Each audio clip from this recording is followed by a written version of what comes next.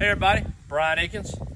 I'm back. Been about 6 weeks. I was driving down the road minding my own business and a guy run out of talent, run right out in front of me. I crashed right into him in my brand new Suburban. It's been a disaster.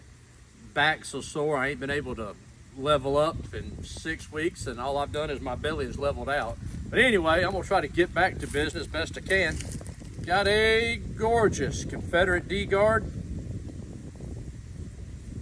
Nice sweeping clip point.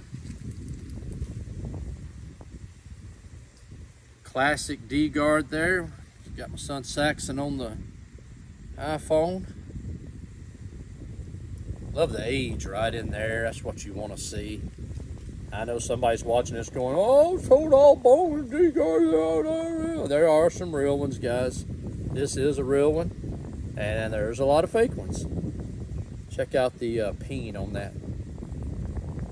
Everything I'm showing you right here, if you're out at a, I don't know, a yard sale, estate sale, rummaging through a barn, hen house, outhouse, these are the characteristics.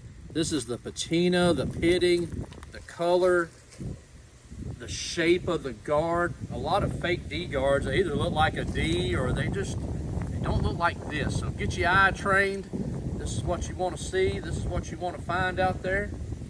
And if you find some, I'll buy them. I'm going to go in there and take some photographs of this knife. Oh, hang on here. Blade's going to be about 13 inches. The old redneck way to do it. Is there another way? All right, guys. I will have this knife on rebelrelics.com. May show it off on my Facebook page, Antique Bowie Knife. Appreciate you guys. I'm going to try to get back in the groove. Hey, the few people that reached out and wondered what was going on, hadn't seen anything lately. Now you know why. Appreciate y'all.